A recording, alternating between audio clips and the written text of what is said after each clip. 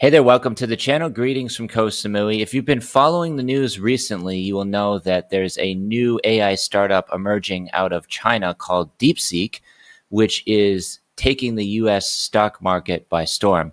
Recently, about 2 days ago, Nvidia lost over $500 billion in market cap in a single day because of this new Deepseek. So in this video, I'm going to show you how to run it locally on your machine so that it's not sending data back and forth to Chinese servers. You can just run it on your machine using Ollama. This is Ollama, which is a piece of software that you can download. You can download it to Windows or Mac or Linux, and then you can install this on your machine and basically just download Deepseek. The issue with this being that the language models are very large. So the biggest one, 671 billion characters, is 400 gigabytes. So unless you have a lot of hard drive space on your laptop or desktop, it's going to take a very long time to download. So luckily, there's a better way to do this. But first, I want to show you how to use Ollama. And they've got different sized language models. So you can start with the 1.5B. That's 1 gig, and then also 7B, that's 4.7 gig, all the way up to the top of the line, 671 billion for 400 gigs. But I would recommend just starting with the 1.5B, and it will show you exactly how to do it. So once you've downloaded Ollama, all you have to do is run this command in the terminal, and then it will start running. Now, I've already tested Deepseek on I think the 7 billion model, and honestly, I wasn't all that impressed. I asked it some very simple questions.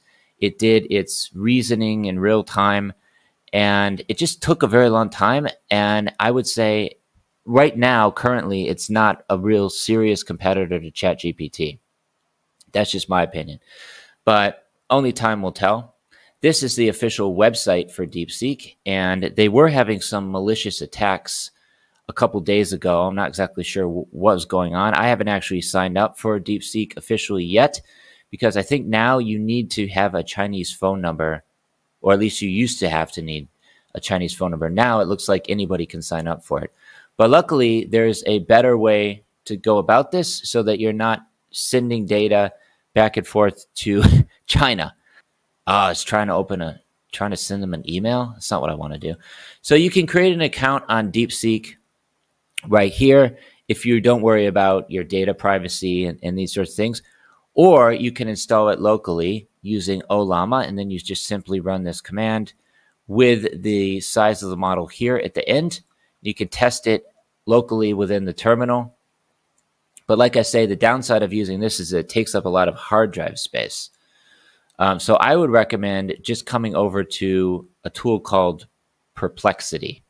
And they already have Deepseek R1 built into it. So as you can see here, let me zoom in a little bit.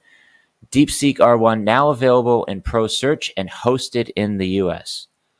So you could just run it on Perplexity. All you have to do is create your account, which is completely free to get started. And then you can just turn on Pro right here. So if you switch on Pro, it will show you reasoning with R1, Deepseek model hosted in the US.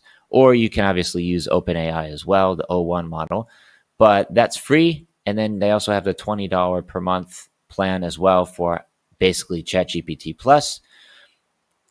So you can do that too. But for now, I'm just going to select reasoning with R1. It already corrected it. And now it's going to do all of the reasoning in real time right in front of your eyes.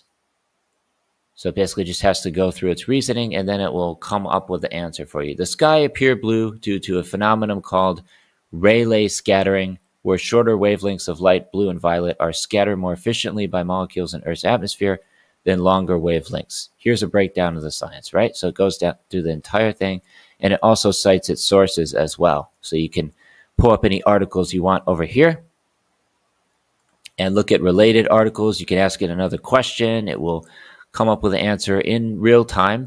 This is one thing that I like about Deepseek versus ChatGPT, is that it does all of its reasoning in front of you. And now let's see what it comes up with, because this is something that would normally be censored in China. And it's looking through its database here, searching for information about Tiananmen Square, Will be interesting to see what the output is. Is it censored or not? That's what I want to determine here. Because if I ask this with ChatGPT, it will spit out the correct response immediately. But we'll see what Deepseek says. So Tiananmen Square is a vast square in central Beijing, China, spanning 215,000 square meters. Who cares, really?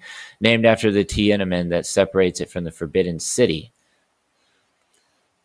Tell me about the controversy surrounding Tiananmen Square. Tiananmen Square protests of 1989 remain one of the most significant and sensitive political events in modern Chinese history. Okay, now we're getting somewhere.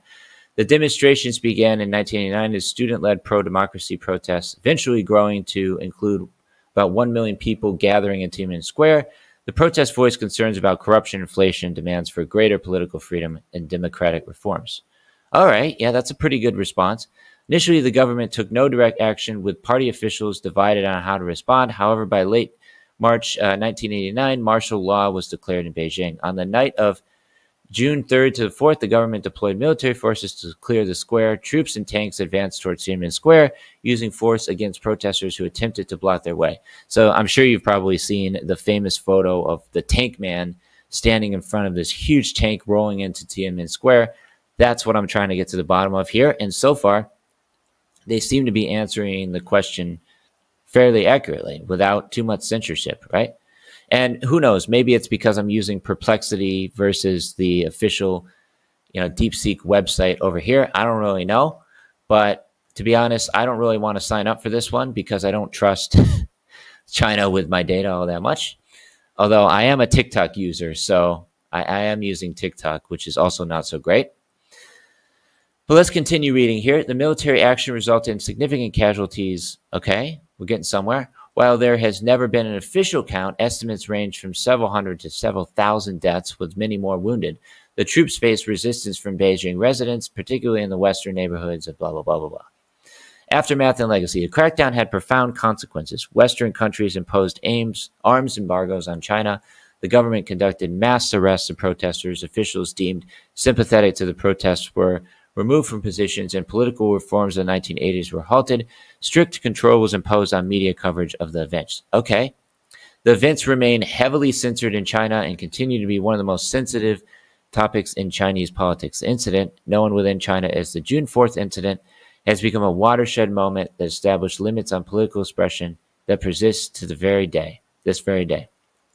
Awesome. So yeah, they actually did a really, really reasonable job of addressing the concerns about the Tiananmen Square, but they didn't actually cite the tank man, which is a little disappointing, right? So overall, I'm not really noticing too much censorship here. You would think, since this is based in China, they would have a lot of censorship imposed on some of these squirrely issues that they don't really want to talk about inside China. But overall, this is quite impressive. And as you can see, the responses are very, very fast. And even though I've hit my pro limit, it seems to continue generating more responses. So yeah. And you can also upload files here as well if you want to, read through a PDF or, do any number of things using Deepseek. You can do that here. So yeah, overall, I'm quite impressed by Deepseek. I've run it on my machine too, like I said earlier, but it was fairly limited in terms of what it could do. But if you just use perplexity.ai, the nice thing about Deepseek is that it's completely free, and the developers built it on a budget of less than $6 million, allegedly. Whereas OpenAI, it took billions and billions of dollars to build out their platform. So that's why a lot of people, OpenAI, NVIDIA, Oracle, these companies are running scared because they see that this can be done much, much cheaper with less hardware, so they're not even using the NVIDIA chips. Should be interesting to see how this all plays out, but I just wanted to show you how to do this for free using Perplexity AI. And then obviously you can also install it locally on your machine as well. But why bother when you have Perplexity, which is completely free and it's running on US servers. So thanks so much for watching this video. Hope you enjoyed it. Please subscribe to the channel if you haven't already, and we'll see you in the next one. Take care. Signing off.